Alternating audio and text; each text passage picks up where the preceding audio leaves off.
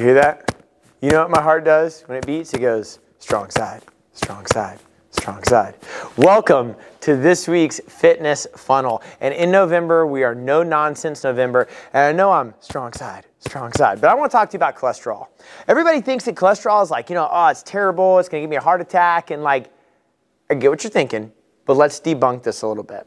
So first of all, I don't want you to think good and bad cholesterol. There's multiple different types of cholesterol. There's LDL and HDL, which people refer to as the bad and good cholesterol. But there's also VLDL, ILDL. There's multiple types of cholesterol. And all that really means is the D and the L, density lipoprotein. And all that means is how much of the cholesterol is packed, the density part, with a lipid and a protein. And the amount of it changes the type of cholesterol in your body. That's all you really need to know. Here's what cholesterol does. Cholesterol goes and repairs your body. When you're under stress, your arteries crack and they start separating. That could be cardiovascular stress, mental stress, working out, any type of stress. Your body starts breaking down.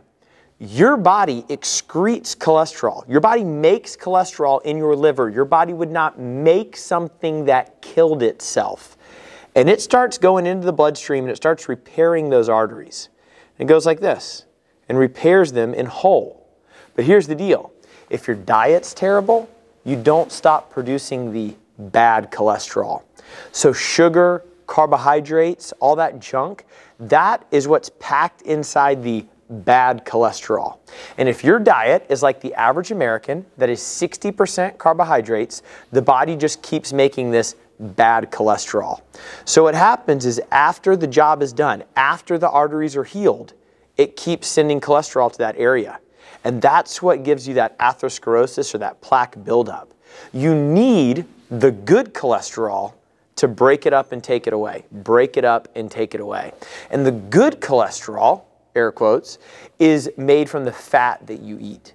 Eating fat is extremely good in your diet. About 30% fat is what you want to shoot for. Nuts, seeds, oils, avocados, those healthy fats will start raising the good cholesterol to start breaking down the bad cholesterol. To be clear, you want cholesterol. This bad cholesterol you actually need because it repairs the arteries in your body. So you're not trying to get rid of it. What you're trying to do is eat good food to raise the good cholesterol so it gets the bad cholesterol out of the way to keep your arteries free and clear. And that's what I want you to think about on this week's fitness funnel.